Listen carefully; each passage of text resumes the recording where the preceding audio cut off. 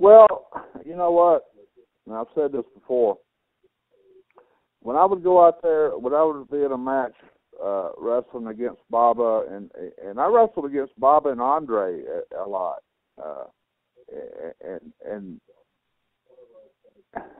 you know, when you go out to the ring and you get out and you get in the ring with Baba, or heaven, you know, or Baba and Andre as a tag. I've had many matches with them as a tag. I mean, it's unlike being out there with anybody else that I've ever been out there with. You know, Hogan, Flair, you know, Harley. I mean, right on that. I mean, it's almost spiritual, man. I mean, you look across at those two guys.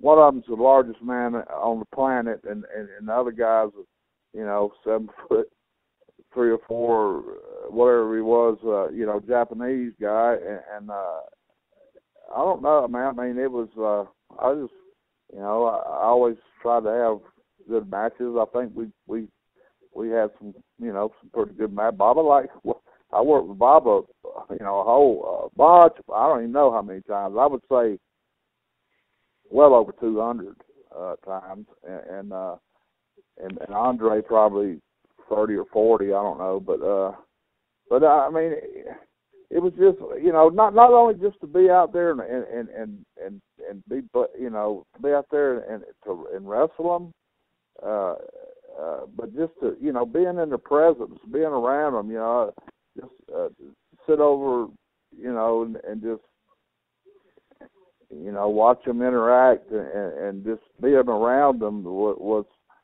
something, you know, it was special. It was just something about it, you know. I mean, I won't say I marked out on them, but I was in awe of them, if that makes any sense. You know, to be around, you know, two great men like that, and they were both nice guys, you know, and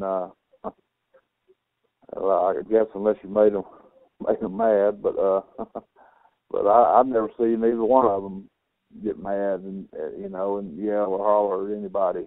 So you know, and I wrestled Andre and Inoki over in Hawaii in 1985. And that was the last time Andre and Inoki ever tagged together again.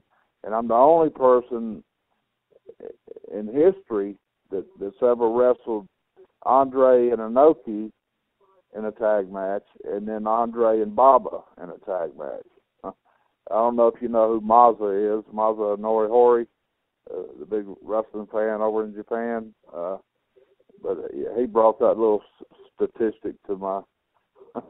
He told me about every time he comments on something, he'll always say, "Yeah, Deaton, you're the only one that ever wrestled, you know, Andre and Inoki and Andre and Baba." So for whatever that means, but